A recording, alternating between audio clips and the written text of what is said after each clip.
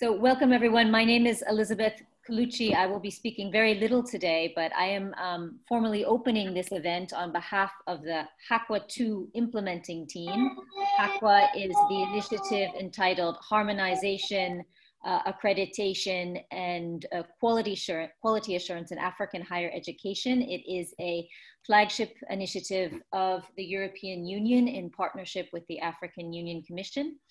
HAQUA is supporting a series of dialogue events called CESA, Higher Education in Focus. CESA stands for the Continental Education Strategy for Africa, and we will shortly hear more about that from one of our colleagues from the African Union Commission. Before I proceed in welcoming some of our first speakers this morning, I just wanted to make some technical announcements. You will note that we have interpretation. So if you look at the bottom of your screen on the Zoom menu, you will see an icon called interpretation. It looks like a little globe. And there you can select one of three languages: English, French, or Portuguese. We have selected these languages to be as inclusive as possible in these continental African events. As you know, we bring together many different linguistic communities in the African continent. We haven't included all of the languages, but we have included three quite important languages. And so we do hope that we will have a lot of participants today joining us from different language groups. Please note that you don't have to use the interpretation. If you understand all of the languages, you can simply leave it as off if you prefer. In addition to that, this event will be recorded today. The one nice element of today's activity is that there will be breakout group discussions, and our host, Charmaine Villet, will be explaining that come the time. When you registered, you had the opportunity to select a breakout group. If you hadn't decided at the time, you will be able to decide when we come to the point of the meeting where you can select the breakout group, because your screen will indicate which thematic subgroups are possible. And finally, I would just like to say that this event is recorded. I think I mentioned that previously. The breakout groups will also be recorded. So all of this material will be available on the CESA in Focus website and also on the HAQUA 2 website after the event. I would like now to introduce a few speakers who will be giving some short welcoming words. In first instance, Deirdre Lennon from the European Union Commission, who has been very much the champion of Africa-EU partnership in higher education, and is the project coordinator of the HAQUA initiative. Deirdre, the floor is yours. Thank you very much, Elizabeth. And hello, Charmaine, it's lovely to see you. We collaborated together on Tuning Africa in the framework of the Africa-EU partnership. It's a pleasure to be here today, and I'd like to welcome also the colleagues from the African Union Commission, the AAU, INEA, if they're present, and the colleagues at Obreal and all the participants here today. I think the topic that's going to be discussed today is particularly relevant not only for Africa, but also for Europe. We're going through profound reflections and on how education was affected by the pandemic, and also how we really need to transform education to build skills for the future, and the role of teaching, the role of contents, the skills that the students are expected to acquire during their study programs. And so all this is particularly relevant. The partnership that we have with the African Union, African member states, and in particular in the field of higher education, is a very prominent part of our agenda for the coming 6 years. And significant funding will be made available through Erasmus, notably, to be able to support projects and initiatives that yourselves, your universities, would like to undertake to support some of the discussions, the debates, and the initiatives that you might think of undertaking as a result of these debates.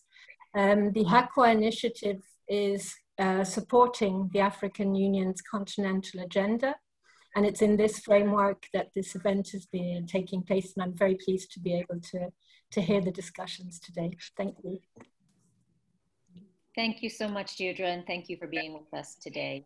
I would now like to give the floor to Emmanuel Chigozie, who joins us from the African Union Commission. He is responsible for all the initiatives linked to higher education under the Africa-EU Strategic Partnership. Emmanuel, the floor is yours. Thank you so much. Can you hear me, please? Yes, we can. Apologies, my video is not coming on, but I'll just give the remarks either ways. My name is Chigozie Emmanuel Okonkwo, and I'm with the Education Division of the African Union Commission. And on behalf of my principal, the acting head of Education Division at the African Union Commission, Mr. Hambani Masheleni, it is a pleasure to welcome us to this auspicious event in the series of CESA Higher Education in Focus events. Colleagues, COVID-19 has forced us to a new paradigm that affects how we work and how we deliver on our mandate and promises to the African citizenry.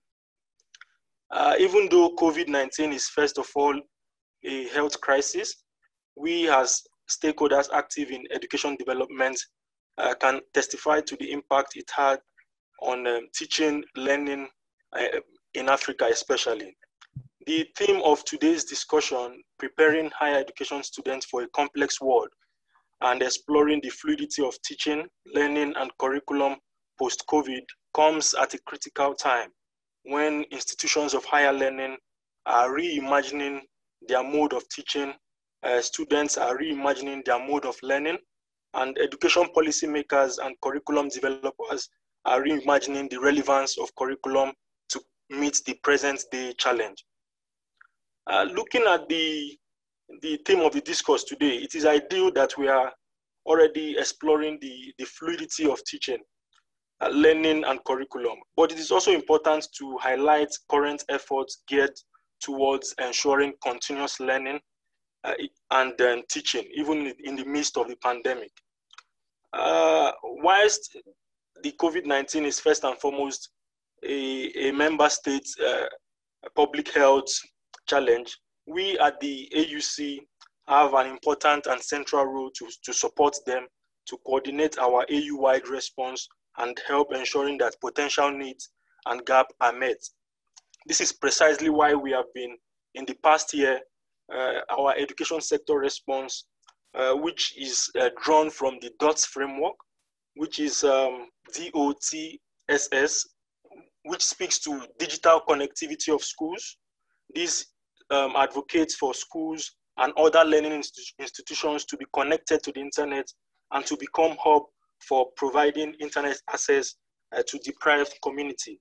The O, which stands for online learning, seeks to provide distance learning content, deploying radio, TV, podcast, and online e-learning facilities to mitigate against the challenges of today.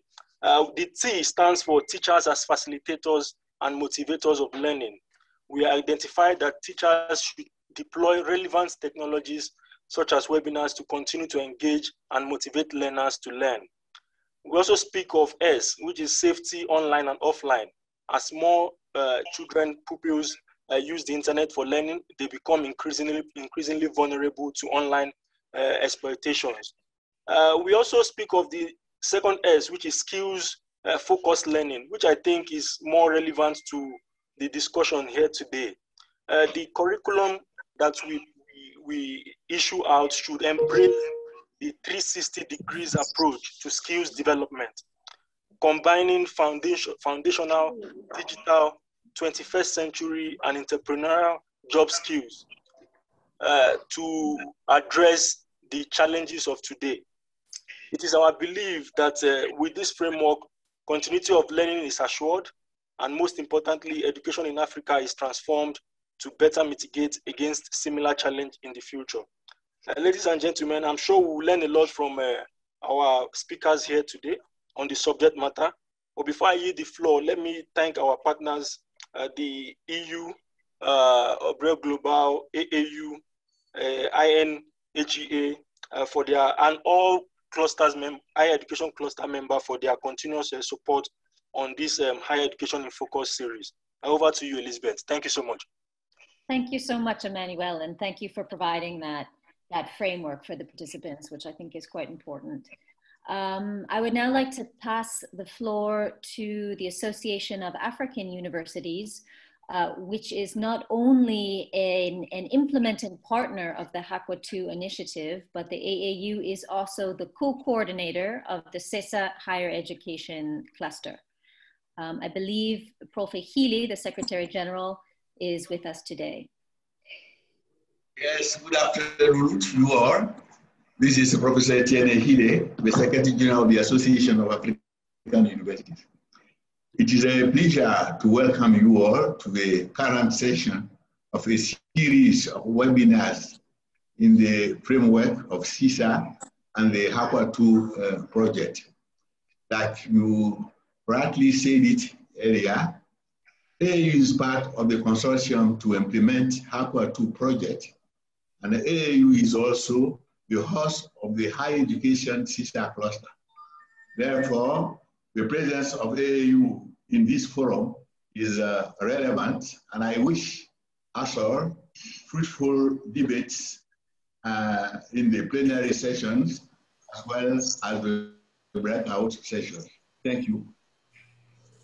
Thank you. Thank you so much, Etienne. Pleasure. And as usual, we are very grateful for the fruitful relationship with the AAU, which is indeed the one continental African Association for Universities. I would like to now give the floor to our chair of today's deliberations, Dr. Charmaine Villet. Charmaine is the Dean of the Faculty of Education at the University of Namibia.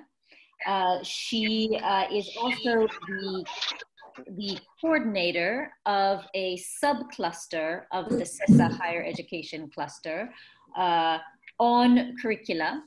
The CESA higher education structure is a complex one. What you need to know is that it is divided in terms of its implementation and its follow-up. It's divided into a series of clusters. One of those clusters is dedicated to higher education, and we are working with a number of sub-coordinators of the higher education cluster to bring forward these dialogues with you. Charmaine is coordinating the one on curriculum and has put forth the program today. I would also like to just say that the transversal thread through these dialogue events that we are hosting is really the notion of better data for African higher education. We are using these dialogue events to feed into the process of setting up what will be called a policy data unit, which will be dedicated at collecting more coherent and relevant data on the higher education sector to inform policy making.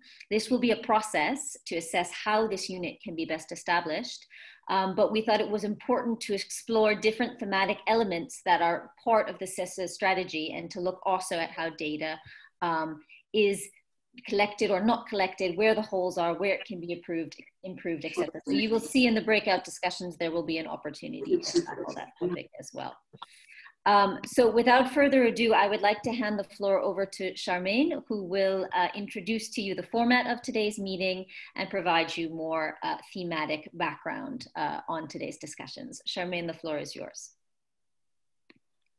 Thank you, Elizabeth, and thank you to all the speakers previously and for their kind words of support. I saw Jonathan was here as well, Jonathan Mba. I'm not sure if he would like to say something before I introduce the speaker, just to, is it okay? Oh, maybe, yeah, maybe. Thank you very much, Charmaine. Thank you for giving me the floor. I'm happy. My boss, Professor Healy, the Secretary General, has already spoken. just to say that we are happy that our CESA Higher Education Focus online events are moving on very well. The attendance at today's meeting have been very encouraging, similar to what we had last week. So we are happy that we are continuing with this discussion, and under your guidance and leadership, we'll be able to go through the event for today. So we are happy to have you on board. And as Elizabeth has mentioned, we want to see how the whole discussion fits into our data policy nexus and how we'll be able to lay the groundwork for the development of the policy data unit in Africa. So thank you very much for the opportunity, and we hope that the discussion will be very fruitful. Thank you. All right, thank you, Jonathan. So as everybody has already indicated, this event is focused on preparing higher education students for a complex world, exploring the fluidity of teaching, learning, and curriculum post-COVID. For that event, we have a colleague who is going to be doing a presentation on this topic for the next 40 to 45 minutes, and I'm going to be introducing him in a minute. I just wanted to emphasize the format of this event. We will have this plenary session where we're going to be having this presentation, after which we will provide an opportunity for a few comments. You can also put your comments in the chat if you prefer it that way, but we will not spend a lot of time after the presentation, because you go and do some more discussion on these topics in thematic groups that will be done in the breakout groups. At the bottom of your screen, you will see there's a button that shows breakout rooms. Just to indicate to you, there will be 4 breakout sessions. The first one will continue in the plenary breakout session that we have, or the plenary that we have now. That will be breakout session 1. And then 2, 3, and 4, you will have to then select from these, by clicking on the button. So it will give you the opportunity to select a breakout session. You will also see in the chat, Eloy has put down there the different thematic discussions that will happen in the different breakout rooms. So just ensure that you know which discussion is happening in which room, and then just click on that, and then you will automatically be transported into that breakout session room. So having said that, let me just introduce our speaker for today. It's Professor Paul Hansted, is the founding director of the Houston H. Hart Center for Teaching and Learning at Washington and Lee University in Virginia. He has worked with dozens of universities on 4 continents to support curricular and pedagogical reform and innovation, including a Fulbright here helping Hong Kong University to move from a 3 to a 4-year tertiary model. He's the recipient of multiple teaching awards and has authored several books, including General Education Essentials and Creating Wicked Students, as well as Hong Kong, which is a travel memoir documenting experience in Asia with his small children. So Paul will do our presentation today. I hope you will really enjoy what Paul has to tell us. So Paul, it's over to you. Thank you, Professor Villette, and thank you to all of the various commissions for the invitation to speak with this community today. As Professor Villette mentioned, I among other things, I am a travel writer, and it's worth noting that the very first continent outside of North America that I visited was Africa, and I spent some time in both Tanzania and Malawi. So if there are any colleagues from there, please know that your presence here and my presence here and this opportunity to speak is really a very nice sort of homecoming in some ways for me.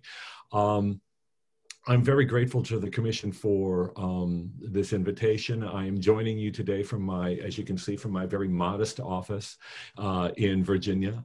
I actually don't even know where the background is from, but it felt like I've been, like everybody else, I've been working from home for the recent months and having, it felt like I wanted to reconnect with the academic community in a sense of literature and books and ideas. So you've heard the title for my work. Where I'd like, or for my talk today, where I'd like to begin is simply by presenting to you these 5 terms on the right-hand side of your screen: poverty, migration, climate change, food insecurity, and education. My question for you, of course, would be, what do all 5 of these have in common? Now, since we're a room full of academics, it would be very easy for us to come up with probably a dozen different answers, maybe even more.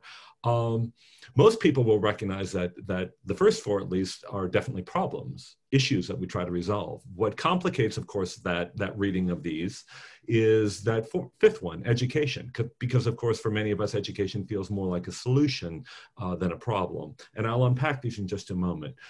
In my mind, what they all have in common is that they are related to a particular kind of problem called wicked problems. I first encountered this term when I was working in Hong Kong about a decade ago. I was working with an engineering professor named Edmund Ko, who was Stanford University educated. And when I met him, he was at the Hong Kong University of Science and Technology.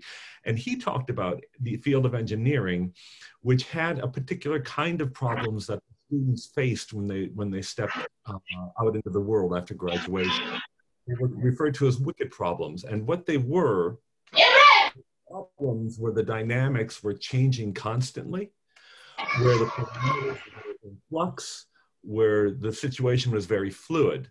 In addition, wicked problems were resistant to previous solutions. Things that had worked before weren't going to work this time. Further, oftentimes with wicked problems, the data is incomplete. We don't know exactly what is going on. In addition, sometimes there are competing viewpoints, both about how to solve the problem, but even sometimes about the existence of the problem. And you find this a lot in my home country, unfortunately, at the moment. Politically, we are so divided that we can't even agree about what is a problem. The problems must be solved. It is not optional. We can't simply step away from the question of water scarcity, for instance. And then finally, solutions for these problems are oftentimes going to draw from a variety of different fields. So if you think back to the issues I put up there, poverty, hunger, migration, you can see that they have these things in common. Finally, though, part of the point that I want to make, and part of the point that we're having this conversation now, is that we're living in a time where we are facing a very wicked problem. In fact, oftentimes when I introduce the concept of the wicked problem, people are confused and it's difficult. Now with COVID-19, everybody understands. Ever since this came out, it has been resistant to previous solutions. Ever since this has come out, we've been uncertain about how to solve it. It's like we're on a very long, very curving road, and we keep hoping to arrive at a moment of clarity where we go, now we understand, now we know what to do. I will point out as well that COVID-19 finally, to the extent that we are going to be able to solve it, it is going to be an interdisciplinary solution. It draws from the sciences, obviously, but politics very much comes into play. Sociology and human interaction very much comes into play. Cultures are coming into play. Language and the arts and how we communicate the message will definitely come into play. So part of the point I want to make is that this is a particular moment with COVID, and I'll address this more at the end of my talk, but we have a moment where we have clarity about the complexity of the world and the way that the world operates. The point I finally want to make is that we live in a complex world. We live in a wicked world where more than often than not, the problems we face are going to be of the wicked persuasion. Oftentimes, this is because of the nature of the problems themselves. Oftentimes, it's because our students may study one thing and then face something else. Or even if they study something and they learn it very well, and then they go into the workplace is constantly changing. It's constantly evolving as well. There's new technologies, there's new clientele, there's new communication methods, and there's new communities that we're building and interactions that we're having with different people from different areas. So we live in a complex world. We live in a wicked world. And of course, as Edmund Coe, the engineering professor, would say to me, if my wicked engineering students are going to face wicked problems, they better have wicked competencies. My response to that is if all of our students are going to face wicked problems, they all better have wicked competencies. So what do we mean by that? Well, finally, we need to graduate from our university students who are open to new challenges, who when they face a new problem, know how to stay calm, know how to think about it carefully, and don't freak out necessarily. They don't panic when they see this problem. They understand that new problems are how life works. That when they approach a problem, they're deliberate and thoughtful. We have lots of people who can respond, but simply responding without thinking is not going to be helpful. There needs to be a combination of courage. You're seeing something you haven't seen before, and you have to move forward, with humility, recognizing that you don't understand everything and that you need to think, and you might need to do some exploration. You might need to reach out to other communities and other resources in order to solve these problems. Again, people, our graduates will need to be able to draw from multiple areas. They need to be able to draw ideas from one area and adopt it to another area. They need to not be afraid to fail, because when we face something we haven't seen before and that we hadn't anticipated, and we're going to try to solve it because we must try to solve it, it's not going to work every time. In fact, I would make the argument that more times than not, it's going to fail. I have a dear colleague in chemistry who says of everything else he wants the students to know, he wants them to know that 95% of the time he gets it wrong. And that every time he gets it wrong, it takes him a step closer to getting it right. So that failure is part of moving forward. And then, of course, the ability to try again when they do fail. The problem, and this is why education was included in my initial list, is that oftentimes education itself is not wicked, rather it's tame, which is again an engineering term. They talk about the wicked problems, and then they talk about the tame problems or the static problems. So too often when we are providing education to our students, the parameters of the challenges we put in front of them, or the problems we give it to them, or the literary text that we provide them, or whatever content we give them, oftentimes the parameters are static. The situation is not fluid. It's fixed. Oftentimes we are waiting for one definitive answer in our head. We have a sense of a right answer. Even when we don't have that sense of the right answer, sometimes our students assume that we believe in a single answer and that their job is to find that single definitive answer, rather than recognizing that there might be multiple ways of approaching this and that it's valuable for them to explore those multiple ways. And then oftentimes memorization of a static answer is enough for a student to move on and perform really well. I'll talk later on about Hong Kong. One of the reasons that Hong Kong shifted its entire university system is because they were producing students who were very, very, very good at taking tests and performing very well on those tests. And the minute they faced a problem they hadn't seen before, they were at a loss. I'm obsessed with this world of wicked problems, so much so that I've written books about it. I write articles about it. Every time I think I'm done, something else comes up. And so what I want to do now for the next 15 minutes or so is simply explore how wicked problems might play out in the university setting. And I want to approach it on a variety of different levels. I want to begin with the level of the projects and the assignments and the assessments, even the exams that we give students. And oftentimes when we think about the assignments we give students, we make assumptions about who they should write to. We make assumptions about how they should approach it and what answer would be a good answer and what answer would be a bad answer. And I want to bring into play a dynamic where we also make assumptions about who has expertise. We assume that we're always the one that know, and they assume that they're the ones who do not know. So I want to mix that up a little bit and show some assignments that that place students in the position of wicked participants, that force them to take some responsibility and play with fluid dynamics. So here's an example from biology.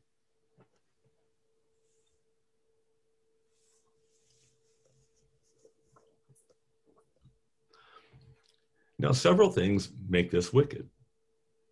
This is, by the way, the prompt to the students. This is what the students are being asked to do. They will be choosing which region.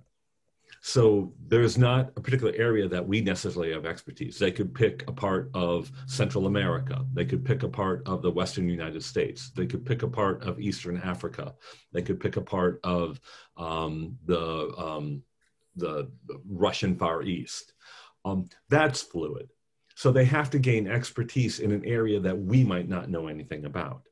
In addition, though, they have to not just think about a simple answer based upon one set of criteria, but upon conflicting multiple areas that come together: economics, societal customs, cultural factors, environmental factors. All of these don't work together. They conflict each other. So they have to find a path that is complicated. Here's another example. Here again, the students are studying art. They oftentimes think about art as me expressing my ideas, but here they come in contact with a more complicated environment, a more complicated context. They have to think about the community needs. They have to think about how art can interact with the community needs. They need to think about what it is they're trying to do within the community. They need to think about how to get ideas from the community. They need to think about the mathematics and the budget and the economics of it. What I love about this assignment, when I encountered it, it occurred in a first year of university study. So students didn't go into the field of art thinking that art was simply about emotional representation. They recognized that it had all these fluid components coming together. Some of them worked well together and some of them did not. An example from the field of literature, my own field. 3 poems to help a grieving family. Here's what makes it tricky. These poems cannot be about death or grief. This is important because it shows that when I talk about oftentimes wicked problems require us to take ideas from one field into another field, that means we have to think about not just the content, the surface level meaning of the material, but how it operates on a conceptual level. So by saying you can't hand them a poem about grief, you have to think about how literature and art operates not just superficially, but conceptually, theoretically. It pushes them beyond the surface level meaning. And that ability to go beyond the surface level meaning allows students to move from one area to another and take ideas and methodologies from one area to another. That said, I think this is very important. This also asks them to still analyze the poetry. So they're still doing the normal work of a scholar in the field of literature. The same with all of the examples I'm giving. They're still doing the work of a biologist. They're still doing the work of an artist. They're simply doing it for a different audience. This feature of audience is also very important. If students are writing to us or performing for us all the time, there's a dynamic where they're here and we're here, which means that they know they can defer to our authority, to our knowledge, to our skills. What we want to do is create a dynamic where they're here and the audience to whom they're working with or with whom they're working is here, which means that they have to assume the authority. They have to become the expert. They can't defer. That assuming responsibility is really part of being an effective citizen in a complex, wicked world. We have to assume responsibility. We can't simply defer to other people's authority all the time. Sometimes we do.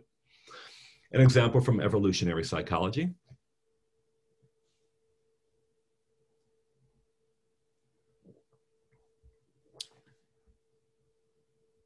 This is an important example because there isn't a right answer.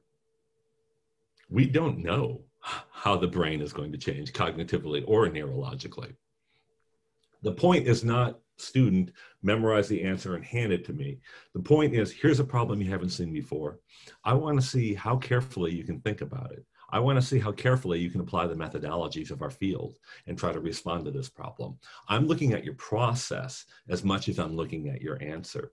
We could have students have 5 different answers, just as, frankly, with literature, students can arrive at 5 different conclusions, or with statistics, students can arrive at 5 different conclusions, or with physics, students can arrive at 5 different conclusions. What matters is how carefully are you approaching this. There are going to be some answers that are better than others, but we want to see how carefully you can apply methodology and thoughtfulness as you're approaching an answer that hasn't been defined yet. Now, of course, if we're going to provide students with wicked exam questions and wicked projects, we're changing the rules of education on them. Oftentimes they get into university because they become very good at memorizing answers, at learning how to play by traditional rules. So if we're going to change the rules, we need to give them opportunities to practice in this new way, to think in this new way.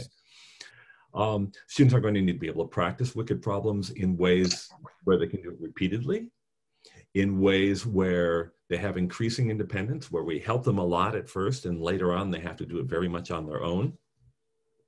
They're also going to need to do it in situations where they can fail. Remember that last idea? Failure leads to greater knowledge, greater skill, the ability to get back up and try again. I spend a lot of time thinking about how we can create spaces in the classroom for failure. I was at an institution about 5-8 years ago where what you would find is almost in every class, in every field, they would require a 3,000-word paper for the final project in the course. And almost every time, those final papers were worth 70% of the final grade for the course. There's no room for failure there. When the risk is that high, when the consequences are that high, students are going to play it safe. We need to create situations where students can experiment, try new things, get it not quite right, rethink, reconsider, try again. I think about situations that are ungraded, where there is no grade, that are minimally graded, where there is a grade, but it's very small, or that are proportionally graded, which is to say that early on, the grade doesn't count for a lot. Later on, I'm assuming you're accepting more responsibility and you're becoming smarter and you've had a chance to practice, so it will count for more. A couple examples, and I won't spend too much time on these. In geoscience, we give them a rock sample early on. They've got to draw a relatively clear conclusion, and that's worth only 5%, so it's proportionally graded. Later, there's more complex data sets, and the work is a little harder for them to figure out. Those are worth 10%. And then later in the course, multiple conclusions. It's a complex data set, and it's worth a greater percentage. Okay, very simple idea. Early on, they can risk, they can fail. It won't destroy their grade. Later on, they're learning more. They have to apply the skills in more complicated situations, and the grade counts for more. A very simple thing that you can do in almost any field, something called a Monday morning problem or a Wednesday afternoon problem, or however you want to do it. But once a week, we come into class and we present them a complex, messy problem. Students work in groups. We don't ask them to come up with a single solution to this problem. We ask them to come up with 3 different solutions, 3 different ways that you might approach this problem. This is really important because if students are going to try and not succeed, they need to be able to have backup plans, backup approaches. So we're getting to think in multiple ways rather than a single simple way. Then we list all of the solutions up on the board, and then we discuss as a class which one is best. Okay, so again, there's that emphasis on process rather than a single definitive answer. This is ungraded because it happens in the class in real time. And you can do this in any field. You could do it in literature. You could do it in mathematics. You could do it in political science even. In a literature classroom, oftentimes students have to write papers and it's really complicated, particularly since every professor is looking for something different. So here's a technique we could use in the literature classroom where students work in groups and they do short essays. And of course, collaboration, working with other people, is also a complex, wicked skill. And then later on, they do a final essay that's individual, but they get multiple attempts to practice writing essays for this particular professor. And this, again, could occur in any classroom without a lot of consequences for them. Further, if we're going to do this, we have to have students have a clear understanding of why we're having them engage wicked problems. Now, there are two ways to approach this. One is to simply tell them. And there is increasing amounts of data. And I like that part of the goal of this process is to find ways to collect meaningful data. In the United States, we have an organization called the Association of American Colleges and Universities. Every 3 years, they survey employers asking them what they're looking for. And we come up with lists like this, which say to what are the main skills? And you'll see, if you look down the left-hand side of the screen, that a lot of these competencies are going to be wicked competencies: working collaboratively with a team, critical thinking, application in real-world settings, ability to demonstrate complex problem solving, ethical judgment. It's easy to solve a problem if you don't worry about ethics. But we must. We live in a world where ethics really matter. Creative thinking. So sharing this data with students is going to move them out of a simplistic understanding of what the world is going to require and what, therefore, education would require. The point I like to make, though, is telling students is effective, but not nearly as effective as having them live the experience, finding some way to have them occupy a wicked problem early on, to see what it's like to be in that problem and to see how these problems occur in the world. So there's some very obvious ideas that we oftentimes do already: internships or placements, where they leave the university and go into the workplace. And what they'll find is that you can't think about things in a simplistic way. Undergraduate research, where students, even when they're undergraduates, are working in the lab with chemists, are working in digital research with humanists, are perhaps gathering and looking at statistical data with professors in political science or psychology. There again, what they see is that the cleanness oftentimes that we encounter in a textbook, or the simplicity that oftentimes they perceive in a lecture, it's more complicated than that. It's messier than that. And that messiness is actually normal. Simply bringing graduates back to campus and saying, talk about what your experience has been like. Talk about how the field works in the real world as opposed to how it might have worked here. But how else can we blur the lines between a static university? And I think it's worth noting, a lot of the tame methodologies we engage, we do them out of necessity, right? We're working with large classes. I have to give a grade. That requires me to simplify. But it doesn't mean that it's a good structure. So how else can we do this? Well, on a curricular level, I'll give you the example of Worcester Polytechnic in Worcester, Massachusetts, here in the United States. Sophomore year, students are asked to work in a small group with a professor and take on a real world problem that comes from a sponsor in the real world. They spend all semester only on that problem. No other classes. It counts for 3 or 4 classes, but it's all that they do. And then they do something very similar their senior year. So you're taking the complexity of the world, rather than dividing a course schedule for a particular semester into 3 or 4 different classes. You're saying, here's how it all blends together. Here's how it all blurs. Groningen University in fact, all of the Dutch universities in the Netherlands also employ wicked problems very regularly in their curriculum. In fact, Groningen uses project-based learning. Students work collaboratively. They do this all 3 years. Every year of their university education, they encounter a wicked problem and they work on it in a group.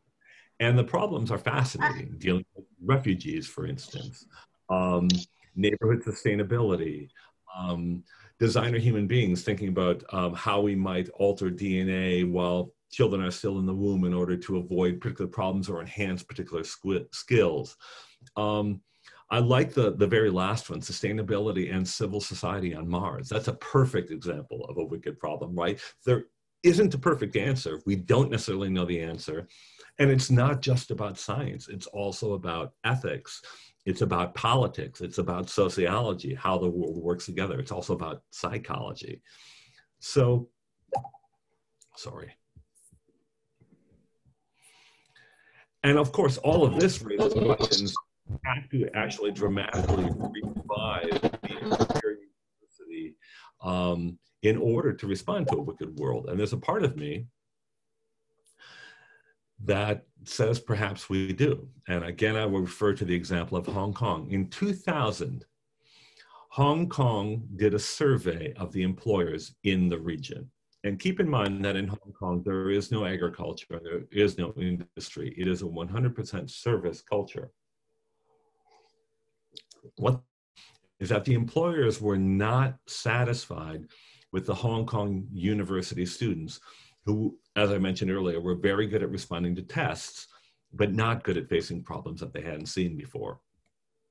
So what they did is they shifted the entire university system for 7 million people, 8 different universities, from a 3-year system to a 4-year system that included this concept of general education, which implies that students not only study one area, they also have comprehensive breadth. So I may study literature, but I'm going to know some things about science, and I'm going to know some things about mathematics.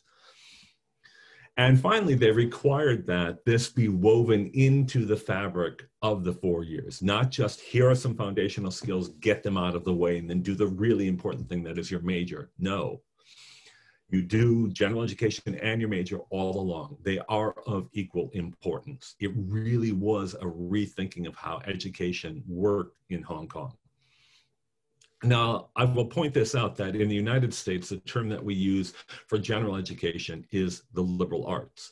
It derives from the Latin artis liberalis, which means the arts by which a person is free. And the concept is that a person not only can think and they know, but they can think and respond to situations they haven't seen before. And only then are you truly free, when you can think outside of the finite context. I will point out that as China has moved into, mainland China has moved into Hong Kong politics, that there are some questions about how they're responding to the liberal arts in Hong Kong. There is a recognition that when we're providing people with an education that not only gives them skills, but allows them to think and engage the world in meaningful ways, and to not just respond to the world, but to author and create new ways of thinking about that world. It is a challenge to some of the things that an authoritarian government might be looking for. And of course, the question is, how does this change our roles? One question is, how does this change our roles as professors? I've been in the classroom for 3 decades now. Will it require us to do less lecturing and sort of more guiding, less judging, as in my job here is to give you a grade, and more of my job here is to help you move from point A to point H? Perhaps less grading, more feedback. Are there ways to create student agency through partnerships? It's not just about me determining what we're going to do as a class, but how can we work together to determine that? And further questions about the university more broadly. What about the departmental structure? What about the graduation requirements? Is a single field enough, or is more needed? What about faculty agency? Where do faculty have a voice in this? If we're going to have students who have agency and can engage a complex world, can we do that if faculty have no or very minimal agency? Where do we create opportunities for faculty or administration or staff to fail and experiment? What role do teaching evaluations play? What role should they play? If we're asking faculty to change how the classroom operates with students, that means messing or playing around with student expectations. Students may not respond to that particularly well because the rules are changing, and that can feel threatening. If that's the case, what happens when we're using a simplistic evaluation form of teaching? That said, I've worked with enough universities to know that if I end with these questions, something gets lost. So I want to return the focus to where it needs to be. Finally, yes, we've got university politics that are complicated and that we know we need to address. We've got colleagues that we know we are asking to think and rethink about who they are in relationship to teaching and their students and the university. Finally, though, this is about the students. So here are some other questions that I think need to be asked. Are there places where our students can be part of the conversation about designing their education? Perhaps for the entire institution, perhaps just within a department, perhaps just for a particular course, perhaps just for them. How else might we shift agency to students? Where can we ask students not just to receive information, but to create something in whatever field we're working in, any field? How can we ask students to connect ideas and make something, not just separate pieces of information, but a whole symphony of ideas that has meaning and impact? In a world where information can be gathered very quickly, some of it true, some of it not, how do we make learning, being in the classroom, reading a book, engaging in discussion, hearing a lecture, how do we make that not just information being passed from one person to another, but meaningful? And finally, how do we ensure that this happens for all students, not just the high-performing ones? It's very easy to design a curriculum that works for our great students. But I want to make sure we design a curriculum that works for our B students and our C students as well. So finally, our graduates are going to enter a messy, complicated world. They need to be able to engage in thoughtful, deliberate change. They need to recognize that they can't just accept the world as it is, that we have an obligation to move the world forward. A lot of our educational structures are tame, they're fixed, they're static. They don't match this complexity of the world, which shapes the students' expectations as they go into the world. We can change how we operate as an academy. We have to change. And here's the final point. COVID has given us a rare moment to do this. We've been forced to change how we deliver education. We've been forced to reconsider our students' needs at a particular moment, not just in terms of the information they're getting, but in terms of their wellness, in terms of their technological needs. All of these are in play. We've been forced to really rethink our content.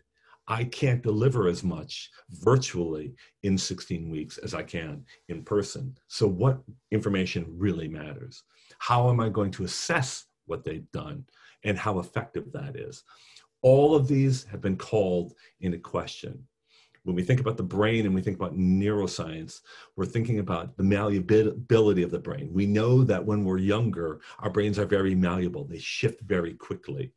Well, that's true of us as a profession as well. When the profession was being formed, how we thought about learning and how learning worked could shift very quickly. Now we've oftentimes fallen into traditions. We've lost that malleability.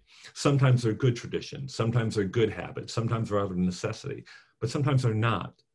This is a moment where we can question why we do things, how we do things, and where we might go in order to do it better. I am so grateful that you have allowed me to be part of this conversation.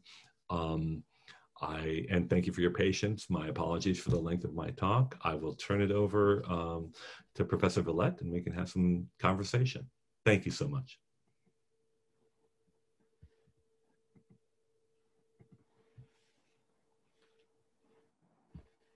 Thank you, Paul. That was very insightful and very thought-provoking. Thank you so much for that presentation. I think if there are anyone who has a comment, we can spend maybe the next 5 to 10 minutes on any comments that you may have. You can raise your hand under the button that shows the reactions at the bottom of your screen, if you have any. Then please do that, and I will recognize you.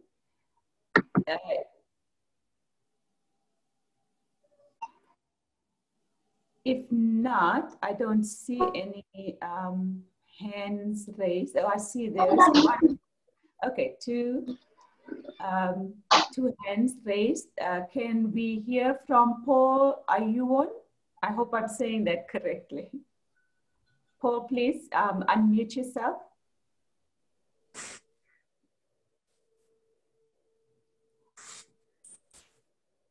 Paul Ayuwon. Please unmute yourself and go ahead with your question. Oh, the Zoom meeting. Can you hear me? We can, yes. Please go ahead. Yes, yes. Thank you very much. That was a very interesting presentation. And I keep thinking about all the discussions, agendas, and the curricula that we operate in Africa, on the continent as a whole, at a tertiary level. And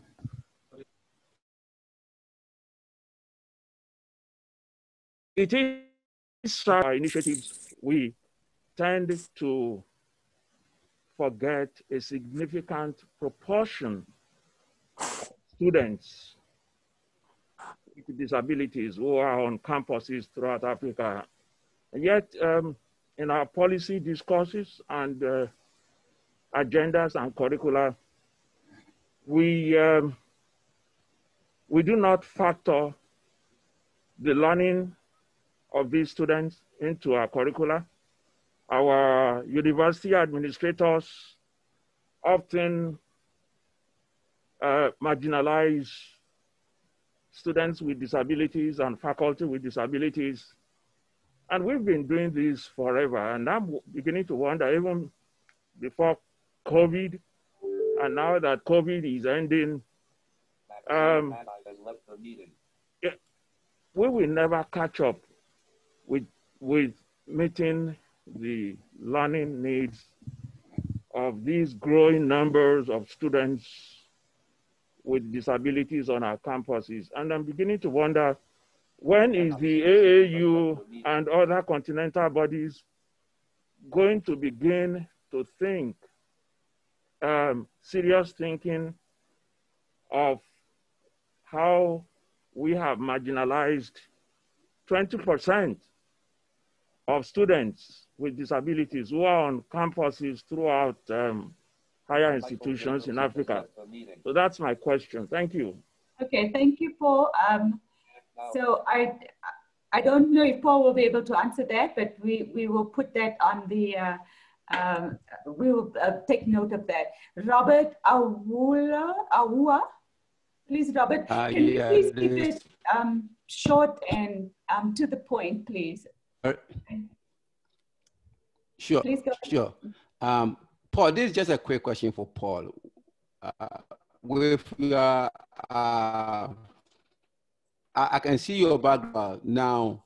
In terms of ability to perform as a student who graduate from any university here in the US, any part of the world, and also in Africa, what do you see to be the most significant difference in terms of the ability to go out there and really function?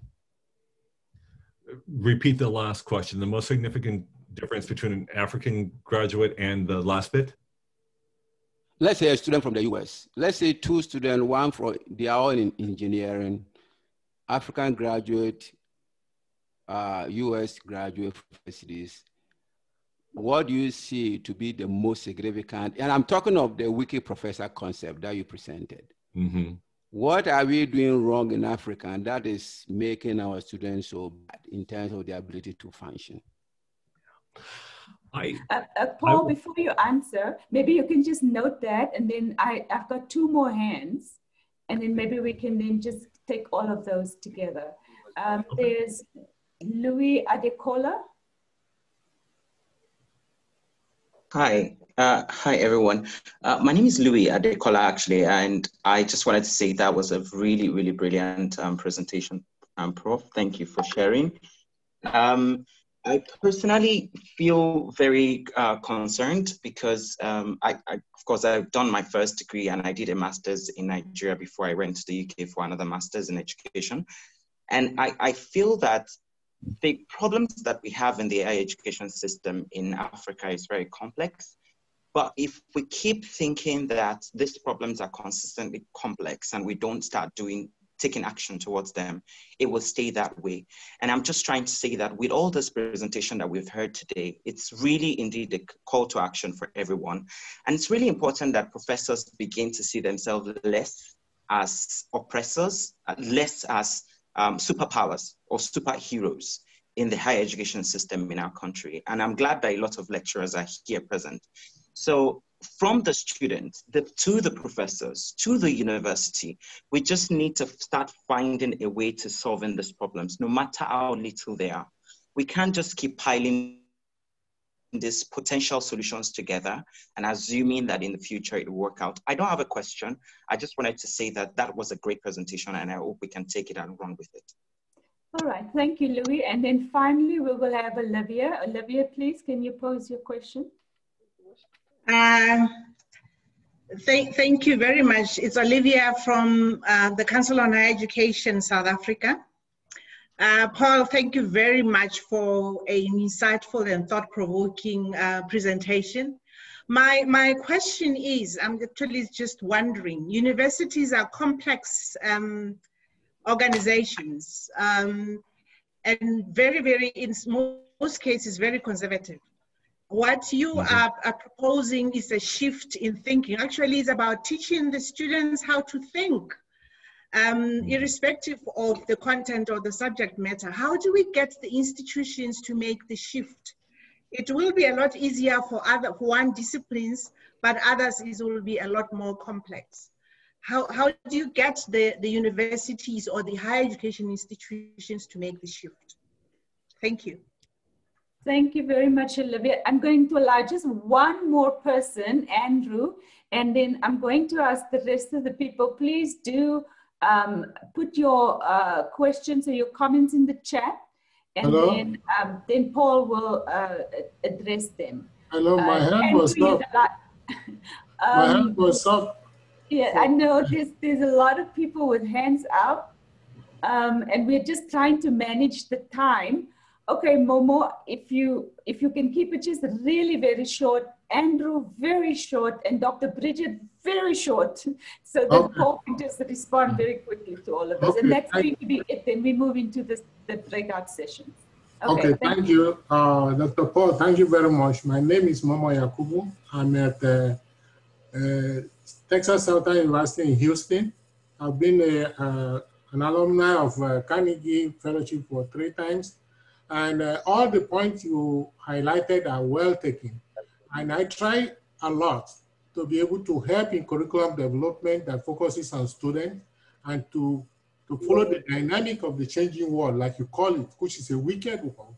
But if we have a wicked world and we're not preparing our students to be wicked in tackling the problem, then we'll continue to be in the same situation we found ourselves right now. But unfortunately, is that the structure that we have in the African universities and by African government make it a lot difficult for us to give our students the best. One of them is the perennial strike, especially like, for example, in Nigeria. The faculty are on strike forever. The government is not ready to do anything. And then at some point, the faculty are not even ready to accept any arrangement to be able to help the student. And which make curriculum that targets and focus on student meeting the outside world to solve African problem is one of the most challenging that is out there. So how are we going to be able to come up with a plan to be able to help these students to do and get hands on? Our students are very smart, but they are not exposed to the wicked solution that we need for our problem. Very smart. You know, thank you. Okay, thank you. Thank you, Momo. Andrew, and then Dr. Bridget, and then Paul will give you a couple of minutes to respond. Andrew? Okay, yeah. Thank you for the nice presentation, but I have just a short question. How do we develop curriculum as teachers to cater to students with variable learning capabilities? There are students who are sharp, there are those who are kind of slow. What do we do to come up with curriculum that we can cater to this wide variety of learning capabilities? All right, thank you, Andrew. And then Dr. Bridget is the final person. Okay. Can you please unmute, Doctor? Your mic is mute. All right, thank you so much for giving me the opportunity. I'm Dr. Thibault Bridget from the University of Massachusetts in Dartmouth, USA. I really enjoyed the presentation. My question has to do with what Olivia had mentioned in terms of the university being very conservative, and that the need for a paradigm shift to get students to think is something that we need to focus on. The question that I have is, how do we create that kind of environment and space that gives students more voice and more resources? Because I think the universities, especially in Africa, and also here in the US, inherited a colonial system that is so strict and regimented, and that students quite often are not given the proper resources and attention that they need. And so how can we give voice to students? How can we get more students to think for themselves and not regurgitate what we've been teaching them? And also, how do we make sure that we revamp the curriculum to, especially in Africa, the curriculum that will meet African development needs? Thank you. Thank you very much, Dr. Paul, it's over to you. Okay, how long do you want to give me? You have 5 minutes, but you can address Okay. some of these issues again at the end. I'm sorry. Right. Just trying to manage. No. Given that, I'll try to do sort of short answers, and then people will be able to work in groups, and maybe we can come back for some longer discussion.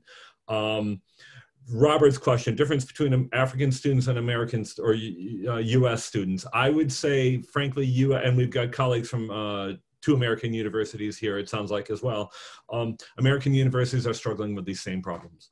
We are struggling with students who come in thinking that education is all about memorization of answers and that there's a right answer and a wrong answer all the time. Sometimes there is.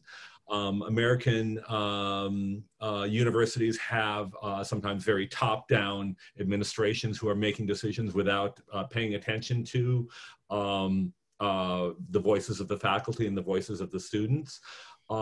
American universities oftentimes have political bodies that are interfering with, in an attempt to help, or sometimes in an attempt to direct and control what's happening at universities. So I don't know that there is a difference.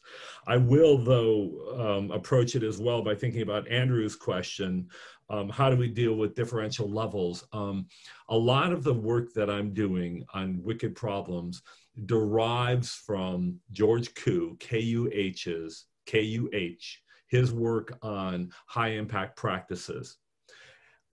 These are things like internships, undergraduate research, first-year seminars, e-portfolios, that we know that the more students encounter them, the better they are at critical thinking and problem solving when they leave the university. What it shows us, his research in that area shows us, it helps all students improve. It helps less traditionally high-performing students improve even more. So by bringing the wicked problems of the world and the complexity of the world into play, oftentimes it helps students engage education in ways that are more meaningful, rather than it being a game of, I will take the information you give me and hand it back to you, which seems useless. It feels like a real world application, which makes greater sense. So this can actually help lower performing students even more. Olivia and MoMA's questions, what I'm going to say is, in terms of how do we turn the ocean liner of higher education, it's difficult, and it's going to require work at all levels. And one level, go out, survey employers, find out what it is they really need from the students that they're hiring from African universities. Because when you have that data, you can then pivot to the politicians and say, you're asking us to do this, but here's what the employers want. And here's what the employers need. Here's what the world we live in demands right now. So that's part of it. But I don't want to make education only about employment, because it's not. I study literature. I study poetry. It's also about the development of the students. So in terms of engaging I think what we need to work on within the university is creating pockets of change. Faculty who think about things similarly, who are engaged with these wicked problems, for whom these wicked problems make sense, and who want to change their classrooms. Can we find ways for those faculty on a campus to collaborate together, to share ideas, to voice and share with what they're doing with colleagues from other departments, and simply grow change that way? We know from general data, at least within the American context, that usually you're going to have 20% who will adopt any change, 20% who will resist any change, and 60% in between who are waiting. So find the 20% who are going to adopt the change and help them adopt it, and then help them communicate how they adopted it and the impact of it to the 60%. The other 20%, love them dearly. They are our colleagues, but they will do what they're going to do, and we're not going to worry about them. Bridget's question about student voices is really important. And it's more, I don't know that I have a simple answer that I can give in 1 minute, other than to say student voices are incredibly valuable. Faculty oftentimes don't hear student voices enough. Administration oftentimes don't hear student voices enough. I would really encourage bringing alumni back to the university to share what life is like after university, and to share what things really worked and what things really mattered versus the things that they thought mattered at the time, but turn out that they didn't matter so much. I mean, I have a colleague, a good friend who works in HR in engineering, and she's learned not to hire straight A students in engineering anymore because they think that only taking the test matters. When they get into the real world, they learn that risk matters. So bring those voices back, make sure that the students are hearing those voices, and then make sure that the students have opportunities to share their ideas as well. 5 imperfect answers, I apologize to everybody, but I know we want to move the conversation along. And thank you, Paul. Great response. Thank you. I think we're going to be breaking into our breakout sessions now. Okay. Thank you. Are we all back? Yes. Okay. So group 1 is back. Group 2 is back. Group 4. I just heard Cynthia. Group 4 is back. Group 3 and 2. Are you back? We are back. Group 2 we are is back, but we started late, so we didn't, didn't do much. Okay. Can I just also remind people that the chat is there. You can also put your comments in the chat.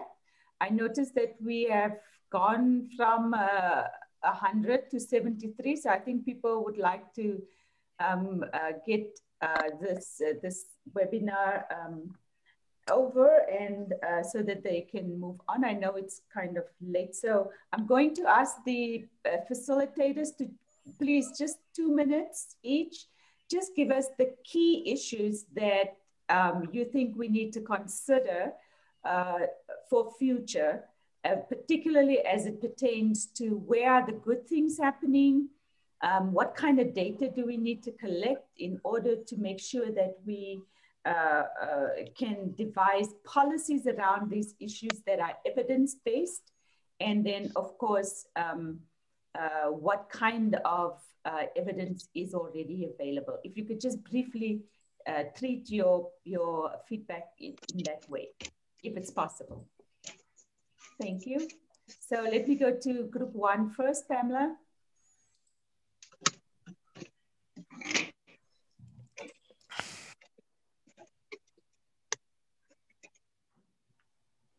Can you see my screen? Yes, we can. Okay. So so let me just do that quickly. So just quickly, where did I go? Okay, so we're just looking at what issues did we agree upon. So it's definitely time to shift. Everybody's on board with this. This is a good way to go. Paul, we were really inspired by your presentation, and so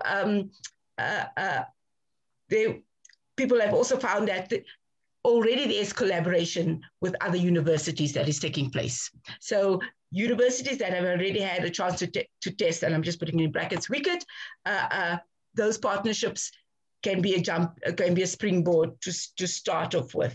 Also, someone mentioned the fact that most universities have a community engagement factor that staff are, so it's not too far a stretch to say, so how can we really do this and accelerate this to include the concept of WICET? And then, of course, nothing happens without policies in place. So there has to be policies, and even if there are people who are resistant, the 20% people are resistant and people are still waiting, at least the policy supports those who are willing to put the ball into role. And then, of course, the stakeholders are important for collaboration and partnerships. You know, if we're going to create a WICET problem, then we have to say, who are we working with? Who are outside people outside of our university? Who are the ministries? Who are the community people that we're going to work with? And so the collaboration is important, and they must be brought into the policy framework from the start. Then, not that it was controversial, but someone mentioned that the term WICET might be a problem for some of us Africans. Okay, and then what cases that were shared? We have AAU, and people were saying that it works better if it comes from, instead of people from this platform going to the university and say, oh, we have this brilliant idea. AAU, as they are part of this forum, should be pushing for the implementation with the VCs in the loop from the beginning. And I know that there is going to be, what we are saying today is going to be part of a future a workshop with the vice chancellors or meeting with the vice chancellors. So, and then there's a current collaboration with Carnegie, for example, with African countries that where there is fantastic collaboration, and these are where things are happening, and the countries can collaborate with this from who knows, and yeah, people who know and people who don't, who might not know, but that is already working. And so you're starting from a point of, instead of having to look for people to support us. And then very importantly, as our last speaker said, there are great things happening in Africa already. And we just need to highlight these things that are happening, these brilliant things that are happening, and use those as best case scenarios, best examples, so that it is not just something that is coming from outside, but that things are already happening here, and we need to share these ideas. That's what we had to say. Thank you. Okay, thank you very much. Pamela from Group 1, great ideas. I think there was something that I really liked also in Group 1 was the lady who spoke from South Africa, I think it's Olivia, who talked about quality assurance in her country, but I think maybe we could consider maybe across the continent, the rigidity of how people have to submit their programs and the way that it's packaged may also be contributing to the rigidity that we see happening in university teaching and learning and curricula. So I think that's also a very important issue that, that she brought up. So I just wanted to add that. Can we go to Group 2? 2 minutes, please. Thank you. Well, Pamela, you set the bar high by having a nice PowerPoint, but if you stop I just need to take it out. That will distract the group. Sorry. No, that's okay. I just was writing notes. Thank you for that comment, and it builds on what we were talking about in our group when we were talking about curriculum, that there are already some really good things that are happening across the continent. And I want to summarize what the important things are when we think about curriculum, highlight where it's happening and then some challenges we discussed. So the idea, there is an importance of redesigning curriculum, really working at the department and faculty level and with stakeholders in that part, talking about a competency-based rather than just content, having a very clear mission so that it's clear to accreditation, which was seen as a barrier, that's of what is happening. The talk about moving forward from what we learned in the pandemic, of providing practical experiences for our students, not just online content delivery, and a hands-on focus to what's going on. And one of the things we learned is that in Kenya, there are things already happening. Judith shared the idea of changing what they're doing, making it competency-based with very clear outcomes. So it really is creating opportunities for students to become thinkers and problem solvers, and the idea of wicked students that Paul described. In Ghana, they're working, I believe it is with the Carnegie Foundation, but with professors and working to train professors to be impactful in their teaching, because they probably went through a much more colonial-based system. So the idea of these new PhD candidates that are going through the university, really working with them to provide impactful instruction. In Namibia, Helena talked about transformation of curriculum already, and we pushed her to talk about what does that look like, and the idea of creating an internship for everybody where they get to apply what they're learning and come back and figure out how to make adjustments. Also problem-based courses. Some challenges that people talked about was just overcoming the barriers of a colonial legacy of institutions. Also talked about accreditation, which seemed to happen in the first group of how do you overcome some of the stringent rules that might occur in accreditation and get the accrediting boards to think differently.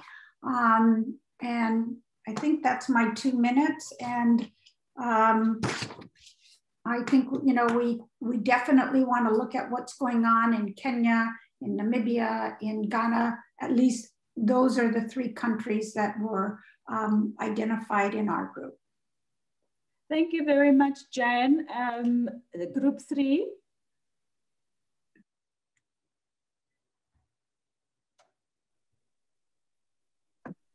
Thank you very much. Sorry, unfortunately, we started very late because we couldn't join earlier our group. And I would like to request my co-facilitator to report, and I will be able to fill in if there's any gap. Was that Saki? Yes. Saki, can you come in, please? Dr. Prof. Ipingi, yes. Please go ahead, you are unmute. We can see you.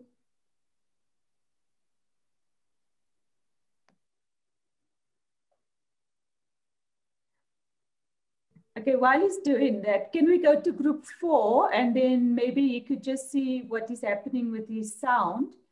Group 4, can you do your presentation, please? And then we'll go back to group 3. Yes, thanks, Dean. Our group confronted the question of what we need to do differently, given the presentation we had from Professor Paul. And our suggestions or discussions went around came to the following recommendations. Some are recommendations, some are just issues to think about. The first one was that we need to change or shift from traditional teaching and learning. And we also said that we need to consider inclusivity in terms of access, cost, and all other forms of diversity, so that we can enable more or all the students to actually benefit from quality education, quality higher education. We also looked at the question of overloaded classrooms in Africa that might hamper the implementation of the new ideas that we talked about in the main lecture. Issues like project-based learning and internships and so on. People made reference to classes that are as large as 200 students and more. Then the issue of blended learning that was mostly ignited by COVID-19, that it has its benefits, but it also has come with exclusion of students who do not have access to internet devices, etc., etc. Then we should put students in charge of their own learning by allowing student voices, and us as faculty taking a position of mentors, supporting their learning and not really be the ones that are driving the whole idea of teaching and learning. And we need a mindset change. Faculty need to change their mindset, and we also need to ask ourselves the question, who should decide what to be taught? And actually the presenter, they answered the question by saying, let's follow the idea that was presented about Hong Kong of collaboration with industry, where our students are mostly employed, and learn from them what should be the content and context of higher education. And the last end of the idea of teaching from experience. We need to have faculty that know what the experience in the field looks like, and not just have someone who comes with a PhD, but they have never worked in the field that they're teaching, so that you can step a little bit away from that empirical approach. Then the last one was that we need to think about teaching in our own languages, local languages, and teaching about them. So that was basically the key ideas of our presentation. Thank you. Thank you very much, Dr. Haihumble. Can we get group 2? Sorry, group 3, are you ready? Can you hear me now? Yes, we can hear you. Oh, thank you. We looked at on the topic on how to prepare the student to better understand the or to navigate in the complexity of the world beyond the outside walls of the academy. In discussing this overall question, I think quite a number of points were brought up. The first one was that if we want the student to fit and to understand the world they are living in, universities or education must provide opportunities for students to see a big picture. There was an example of courses that are being taught, but students do not link them to the real life, or to they don't see the relevance of some of those courses. So students need to understand how to fit in the big picture. So we need to provide that opportunity. Another point that was mentioned is that university educators or lecturers have a big role to play. So we need to do things differently, not just, teach a curriculum. For example, bringing professionals from the industries or from the private to come to the campus to engage the students, and in that way they will provide the real life experience. And there was also another example that was given, I think, in East Africa, where they look or teach their students through extracurricular activities. In that way, the students are able to provide network engage in the seminar and discuss issues related to integrations and so on within the region. Also, another important point that was mentioned was that students must have a connection between the university. There must be a connection between. Okay, thank you. I think we lost Sakib there. But yes. Okay. No, somebody muted me. I don't know who. Okay. Okay, please can we wrap up because the interpreters have to leave. We are already over time. Can we just wrap it up? Maybe? Yeah. So another point that was mentioned is that there must be a connection between the private sector and the university. So private sector must be willing to come on board, maybe fund some programs, fund research, and help the student to see the real world. Another point that was mentioned was that academic policies in our university are more concentrating on teaching and learning and not much on community outreach. Another point that was mentioned, if we want to help the student, is to restructure our curriculum and programs. Too much content knowledge, and in most cases, this content knowledge is a bit not current. So we need to look at our curriculum, how we structure it and so on, if we want to prepare the students. So I will leave it like this. Maybe these notes will be provided later. Okay, thank you very much. I do believe that we need to wrap this up. Thank you so much, Group 3, for your contribution. The sessions are all recorded, so all these recordings will be on the website, so people will be able to access that, and there will also be a report made available for this whole event. Can I ask Paul to maybe take some 5 minutes for final words before we conclude? Paul, it's your floor. Sure. Thank you very much. I don't think I'll need 5 minutes, actually. The conversation that I just heard was, I thought very much, I mean, the phrase in the United States is nailed down, so hit perfectly the target about some of the ideas and some of the challenges of what needs to happen. Very, very thoughtful, very inspiring, and I'm very grateful to be, to have been asked to be part of this conversation. The only things I would sort of highlight or foreground as the conversation moves forward is one, the idea of, and forgive me, I can't remember, multiple people said this, of beginning from the moments of strength. Where are things happening really effectively? And how can we showcase those things for our colleagues at other institutions? I will, and just highlight, this is, everybody knows this already, but context does matter.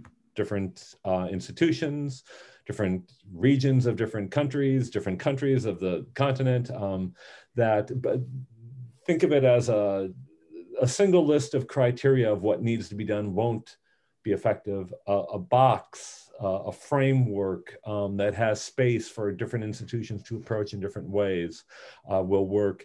And then the idea of ideation, of not thinking about a single path forward, a single idea to move forward, a single plan to move forward, but come up with multiple plans. Maybe there's one that's working with the potential employers, one that's working with students, one that's working with faculty. And so if one plan shuts down, there are other opportunities, there are other paths forward. That's really very important. Somebody said in the comments that we do need to change the way we teach. And I think this is really important. If we're going to ask students to engage in complex ways, and then we model simplistic ways ourselves, that's not going to be particularly effective. So how can we bring complexity and that wickedness in the appropriate ways to our work? And then avoiding simple answers and recognizing that every step forward is a step forward. And these are big problems. These are big challenges. This conversation is a big conversation. Every step forward is a step forward. So I am so grateful to have been invited to be part of this conversation. I have been just inspired by the dialogues I've been hearing in the breakout rooms and in this report back. So just thank you all so much. And please do let me know if I can help in any way. Thank you so much, Paul. We really, really appreciate it. And thank you for this very interesting and very thought-provoking topic that you presented to us. And thank you everybody else for participating, being so active. I think we have a lot of ideas, a lot of suggestions on how we might be able to move forward. And I know this conversation is going to continue. Our colleagues in the AU and the EU commissions, as well as the African Association of Universities. I know that everyone will make sure that we continue this conversation because as people have indicated, it is very pertinent to what it is that we are doing in higher education these days. So thank you very much, everyone. And have a great rest of the week. We'll see you in another space. Thank you, Paul. Bye. Thank you. Bye. Bye-bye. Bye. Thank you, everyone. Bye. Bye. Thank you, everyone. Goodbye. Bye.